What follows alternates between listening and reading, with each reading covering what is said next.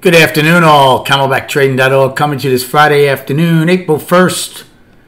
We are looking at window traders, market profile, SPY, WMN, triple Qs. Lot to get to. We will be recapping all three of these indices charts from top to bottom. Market tried to pull an April Fool's joke there. M period. Once again, Mo. We call the KL and M the Three Stooges. Curly, Larry, and Mo. Curly with a K. Because boy, oh boy, do they love to do different things. We nailed this day today the way we saw it. Absolutely nailed it, which was very, very great to do, especially for everybody in the trading room. You know, when you're trying to help 100 plus traders, 150 traders in the room and trying to keep them away from trouble and then getting back on board and stuff because things are constantly changing. It's pretty awesome to be locked into a zone. Triple Qs go out. Only 8 wide and the day's high and low.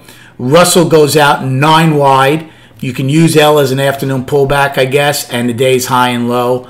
We go out 9 wide and just the day's high and low. And today's low is a weekly low. It's going to be very important as we look later in the charts. Russell started off like a ball on fire today. Open, drove straight up, took back the base of their price probe, their trend day, and got into the upper distribution, only to just puke it all away and then end up closing in the upper distribution. That was pretty nice. Qs never got to the base of their price probe. Neither did we. We didn't even come close. So even though it's a victory for the bulls, I think overall, for the way they could have been disastrous with that close yesterday, the bottom line is this. You know, we always say who won the day. Well, bulls are going to say you could barely take out yesterday's low, and the bears are going to say you couldn't even get to the base of the price probe. They're both right. In the bigger picture, which is the weekly, the bulls are in control. In the shorter picture, which is the daily, the bears are in control. That's it. And we're in balance in the monthly. Plain and simple. As far as trading today, so we opened, right, with lower value. We had it all day lower value. And we opened inside M's range. We traded M's range, a good part of A, well, all of A, and a good part of B, C, and D before we finally got away from it. I did nothing in A. There was no trade for me. I took a short in B, basically when we pushed up against value against the opening. It's like if they don't get it, that I'm comfortable being short here. 453 puts. And again, when we one time frame down, I didn't take it right away there because I didn't know what was going to happen at the day's low. And so I did short it, though, each time it started pushing back. So that was a nice trade in B a couple of times. Then in C, we had single prints to start. So I shorted it a couple of times. Once, though, I shorted it twice, did okay. Then the third time I had some on. I'm like, they're going to fill these single prints. I actually grabbed 30 of the 451 calls to fill the single prints. I should have held on to the 5 puts because right after we did it, we went back down for a while. But that's fine. I took the last 5 off for a small loss, but I made overall on that trade on the short. So that's what I did in C. Now, did nothing in D. We didn't take out the IB until E when we took out the poor low. There was no tempo. Took 449 calls. I'm like, they haven't really shown the ability to go trend, but they did go trend. Right? First I bought them. It did okay. Then we pushed down again. And I'm like, okay, I'm not doing that anymore. We're attempting to go trend. So in F, when we had single prints, 452 puts. Shorted them a bunch of times. Every time we pushed down, and not on the lows, every time we got some kind of pull back up as we were going lower, took shorts and put them back on each time. G period. They couldn't take out FSI yet, still one time framing down, but now they're not getting much, right? We got decent distance in E, decent distance in F, but G not as much. So I actually took a long, the 449 calls, nothing big. Did okay. Now here's another trade. Remember I missed yesterday's long? Boy, did I miss it again today, and I was furious. I was busy in the room, but again, it's nobody's fault but my own. I was like, these sellers aren't getting much. We only have the one set of singles. I said, if I takes out H's high, we will go and fill the single prints. So basically, that's exactly what happened. I wanted to innovate and take it right before. Didn't do it. We were talking. Boom, took it out, popped up. When it popped up, came right back in, but I don't like doing it on the second time to take the long, and I didn't. Obviously, it would have been the thing to do. But anyway, what I did do in J was short it. Short it small, initially at half back, right above half back, and then added a 20 lot right around the park. Now, the fact that we didn't lower park told me if we do pull back, take it off for whatever you can get. And I did. So I was long 35 puts. They came in. I made decent on the 20 and the 10. Made pennies on the 5. And then once it went back up again, I said, I will not do that again. Now, I didn't do anything in K. I said, if we get back to E's high in K, where we have a chance to get 9 wide, the day's high and low are in. I said, so if we get away from point of control, I want to take a long to go back to it. And that's what I did in L, 449 calls, and in M. Believe it or not, M twice. I bought a 10 lot at value low and a 5 lot down there. But when we were hanging around there, I still think we have a chance to get it. But I'm like, it's getting late. I don't want to waste, I'm not going to get involved. Boy, oh boy, should I have gotten involved. I'll show you on the 30-minute chart. We went up $2.50 in 2 minutes on 2 million shares. Talk about ripping apart shorts. It's amazing how these shorts get ripped apart. Then the longs get thinking we're going to take out the day's high. They get ripped apart.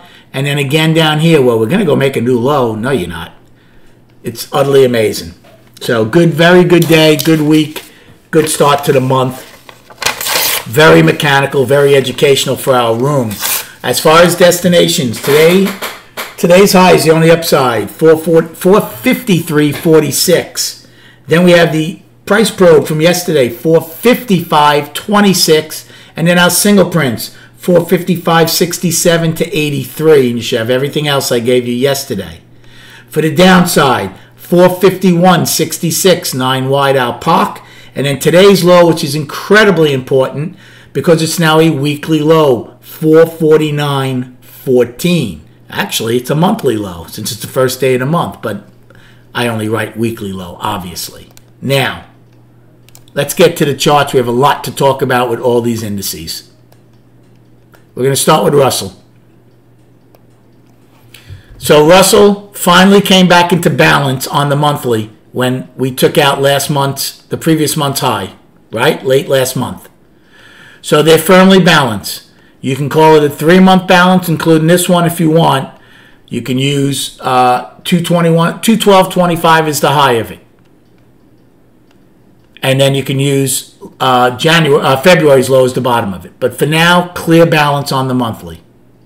They didn't have that outside month up, though. Remember, they had a chance for it, and they blew it. They need to get above 209.05 again. Weekly, up. Now, I know we came back in, but at some point, I got to give the buyers their due. Yes, we're below 209.05. But because we got above it and took it out by $3, I am going to call the weekly up.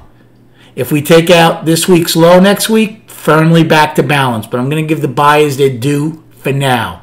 So monthly balance, weekly up, daily inside day.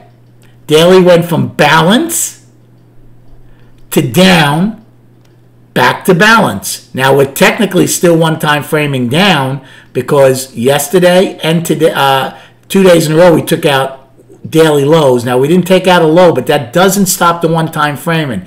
But since it's an inside day, I will call it balance again. Why is this important? Well, here's why. If we come out of the inside day to the upside, our first destination is 208.91. That's right below that previous weekly balance high. So the buyers then have a real shot to get legs going again, right? But if we come out of the inside day to the downside, not only will we be taking out an inside day to the downside, you're probably going to go test possibly the weekly low. Now, I would still call the weekly up, like I said, until we take out this week's low, which is 203.03.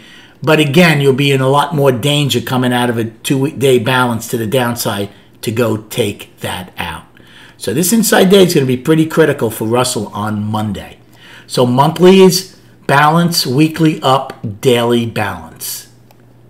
Triple Qs, monthly, balance. We took out last month's high finally, but we never had the outside month up, but it's now a 2-month balance or 3-month balance starting today. Okay? It's 3 months of balance, including April's a start. Weekly, up. Yes, it's a crappy finish on the weekly candle, so is ours, but it's up. Okay? So the weekly is up.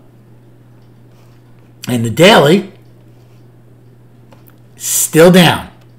One time framing down 3 days. So the monthly balance, weekly up, daily down. And that's going to be kind of the same as us. Remember, bulls are in charge of the intermediate time frame. Bears are in charge of the shortest time frame, the daily.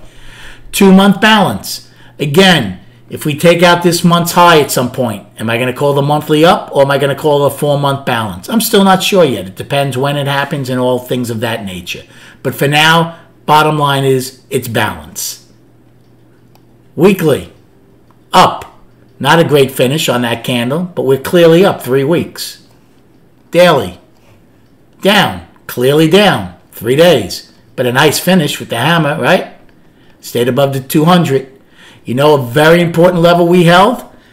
February's very, very wide POC in ES and SPY was if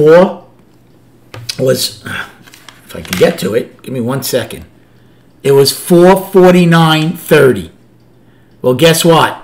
We tested it in G, right above it. We got below it in H. But that's it. So it held again. Very important level. So to me, here's our line in the sand.